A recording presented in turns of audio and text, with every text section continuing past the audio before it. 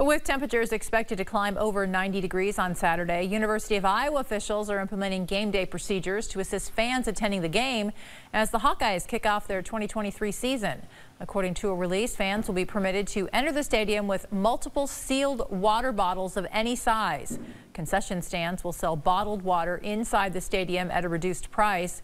Fans can take a rest from the heat in an expanded rest area available outside the first aid station at the southeast corner of the stadium. An air conditioning tent will be provided in Krause Family Plaza, and additional UIHC physicians and students from the Carver College of Medicine will be on site to assist with patients.